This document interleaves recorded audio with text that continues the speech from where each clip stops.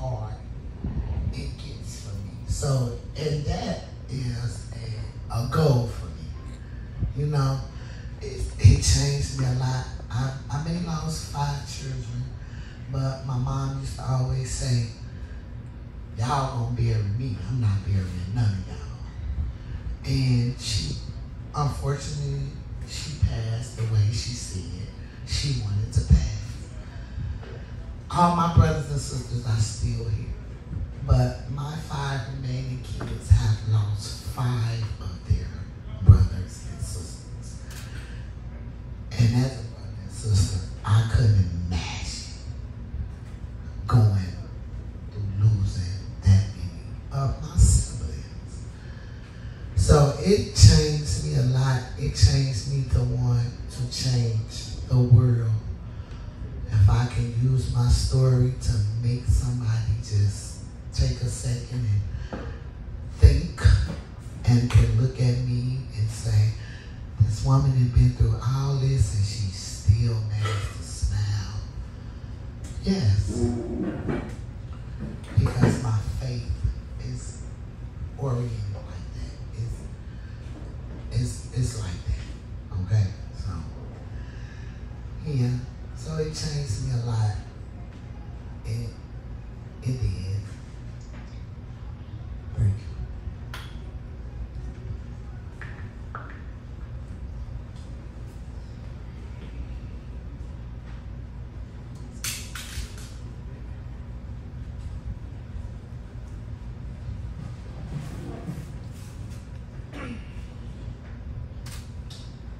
Murder changed me because my mama was murdered. Somebody poisoned my mama. So when my mama passed, I'm my only child. Watched my grandma struggle every day. My mama was the only child of losing her only child. So me losing my mama at an early age, all I knew how to do was be a parent to man. And I always, even about their life insurance policy, they crack jokes. You know, I'm gonna kill you to get your money. You know, my kids crack jokes like that and stuff, whatever. But I lost my mama. I got my kids prepared to bury me. I never, not once, could imagine me having to bury one of my kids. Because in my generation, growing up, that's just what common. To see my kids go through that hurt, I lost them. I lost my oldest son, because he didn't know how to deal. Take your time. Take your time.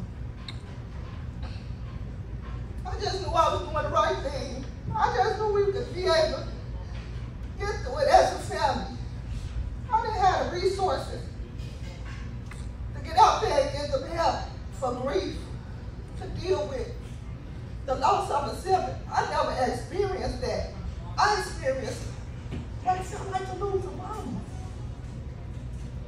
I didn't have the necessary tools to get out there and get counseling for my kids. Because I just knew we are friends family. We can get through this. I just knew I had it all together. But my son, my oldest son, Devon, he said, he had to be shackled up to see his baby brother the last time. He could hug his brother. My son didn't even get a chance to say goodbye to his brother. So he retaliated the only way he know how. The street. My kids were raised up in those streets. They came from a loving home with a single working mama, but I always made it happy for them no matter what. Let them know no matter what struggle we go through. We got each other. Y'all don't got to do it by yourself. right here with y'all, whether it's good, bad, whatever. I'm gonna be our biggest supporter. Okay, Mom, come home from the little boot camp.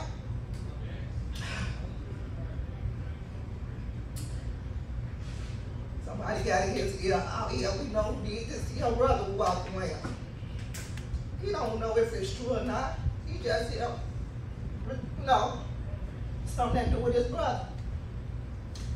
He went up and shot a whole park up.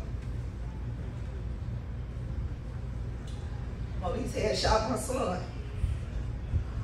There was an off-duty police officer in the park when it happened. Shot my son. I just knew I had lost another son. But you had that. They tried to sentence my son to 35 years for that. And because the people from boot camp knew what I was going through, they helped me get a lawyer. So instead of 35 years, my son ended up serving 7 years. But the crazy part is when I went to jail, and I never knew my kids even had this type of mentality. Because like I say, we are praying family. We don't. Not none of that. I go see him. I said, Devon, you promised me that you was going to let me and God get justice for your brother. I said, so now, me and your sister just happening by ourselves. What we going to do? My son told me, he said, I love you, Mama. He said, but I can't let these niggas get away with thinking that they took something from me. He said, and as far as my sister, he said, I ain't even thought that far yet.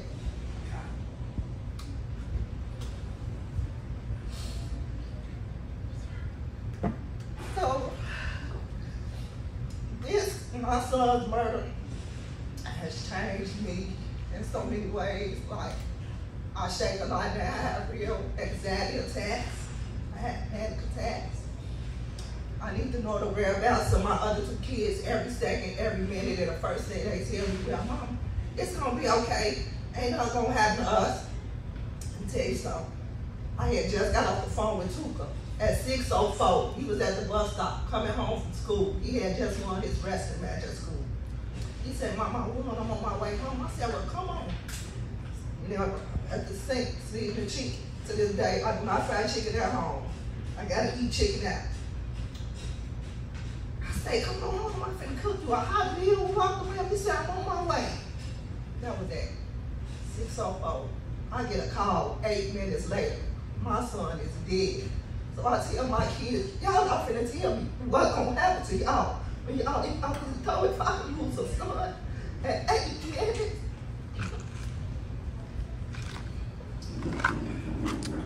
Murder has not only changed me, it changed my whole family. Because now, we have to listen to this diss music that they keep putting my son in. My son wasn't no rapper. He wasn't this big person they tried to make him seem out to be. Take your time, take your time. My son was 15 years old. He lived his life as a child. This music stuff, like, who mimics someone's death like that? And the industry that's upholding this mess. Like, where's y'all morals?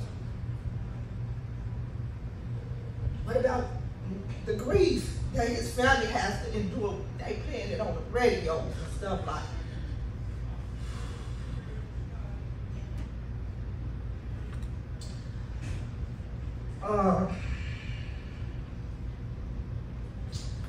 I just want to get a message out. Like, stop listening to dead people. Your words can't hurt no more than you're taking their life already. You know what I'm saying? Like, whew, I just keep my head up to God. Because he done led me this far. And I'm just gonna let him continue to lead the rest of my path and hopefully help me maintain my sanity during this journey. Thank you. has changed me tremendously. Snoop was my only child, so growing up with him, being used to him for 18 years, and just after, dropping a dime, he's gone. I became a murderer myself, mentally, after losing him. I would, plot on how I could retaliate, because as his mom and his comforter, his protector, how do I sit and not do nothing and allow a justice system who I already have seen fail? I died myself when I lost Snoop. My memory is not as good as it used to be. I just cannot remember certain things.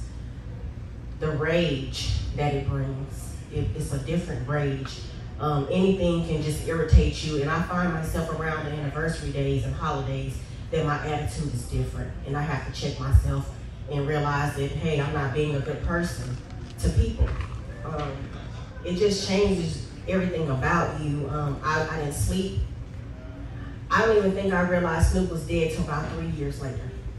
Even after going through a funeral and all these things, I don't think it tapped in mentally till about that 3rd year that, hey, wait, what's going on in my life? My son is dead and he's not coming back. I think that has to be one of the hardest things to comprehend, is that there's no return. And going to court for 5 years just to get no justice, that brought a different type of rage. Because here I am dead and steady trying to keep a legacy alive, because I watched his work ethic, so I'm like, I cannot allow his name to die. So during the journey, I'm steady just moving and making moves, but I'm still dead. On the brighter side of it, I received my purpose in life. God revealed to me why he created Denisha, and I think that has to be the most beautiful thing that I can even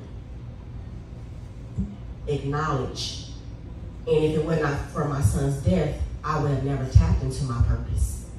Because I thought that we were okay. I thought that our life was fine. We're fine, it's okay. Even with, getting a record deal, that was his dream. So yes, I support it, but if this doesn't work, mama got us. And so to receive my purpose in that manner, of course I didn't like it at all. But I understand. In the spiritual side of it, because I know how good God is, I had to check myself and say, I cannot glorify God just because things are good for me. Like, I have to trust his process, and I think as humans, trusting God's process is like the worst task. It's like you really don't. We say we trust God, but you really don't trust God when things start happening bad in your life. You want to go to God and pray when things are just good and glory, but when you really trust God, you have to understand, like, what was this about? And I say this a lot, and my son being a part of the industry, I said, yeah, he got killed by a gun, but he dodged the biggest bullet, which was the industry. So I'm thankful that even though he got a chance to taste his dreams, that he didn't get caught up in the corrupt part of it and the evilness of it. And so because of that, when I get weak, I think about why I'm moving. Why did this happen to me? This new life of mine, what is my obligation? So when I see other mothers, and hopefully they can just see me and say, oh, well, she's making it. Even if I say nothing and don't open my mouth, if they can just see that I woke up and washed my face, got out the bed, those were tasks that may be simple to everyone else, but it's a task to even have the mental to say, when I open my eyes, the first thing I think, Snoop is dead. Every single day. That's the first thing. There's no, I'm tired still, my head hurts. It's like, Snoop is dead. Now that you know this and you have comprehended that your son is dead, what's your next move for today? And that's an everyday reality for me. So murder has changed me, and I will never be the same woman I started off as before this happened. Thank you. Can you pass it to Marquise, mom?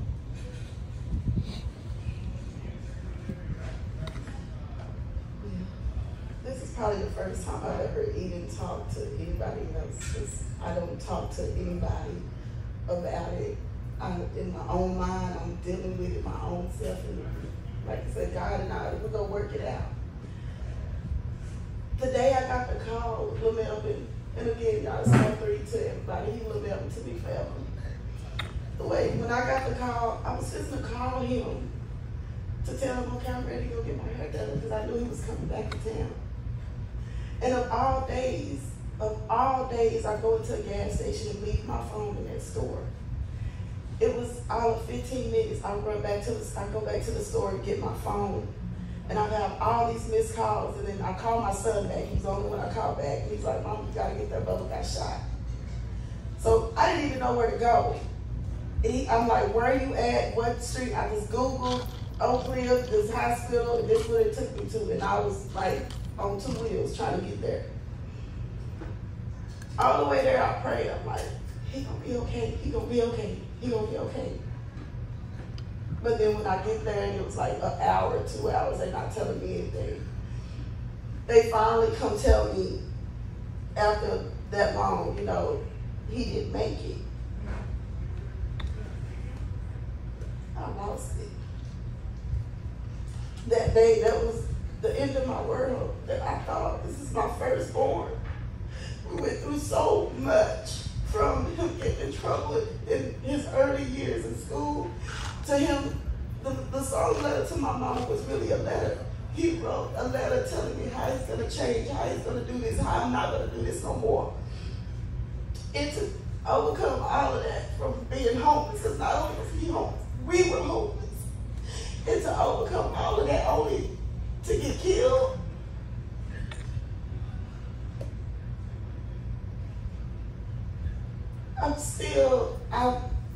I don't question God, I don't ask him why. I've seen it too many funerals to know, Cody, it can happen to you. I wasn't ready. I'm still not ready.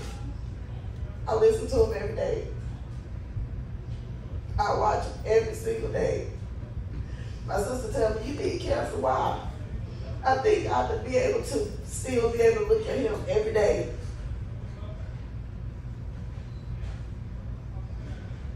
But I know I got to go on. And I know that, you know, I had a whole lot of them. They want to do this, they want to do that. What is that going to do? Nothing y'all do is going to bring the belly back. Nothing. I just wish these young men and y'all just, you know, focus on y'all kids, because that's who I see hurt the most, is the mothers and the kids. We suffered the most. I don't have nothing to do with nothing that was going on, but I'm hurting the most. My kids, them grandkids, they had nothing to do with nothing, whatever, but I see their hurt. I just know I gotta keep going. I'm gonna keep on singing Lil Mel, Lil Mel. I miss my baby. I really do. I'm not a talker. Anybody know me? I don't talk. I'm not. And I was so nervous even to come, but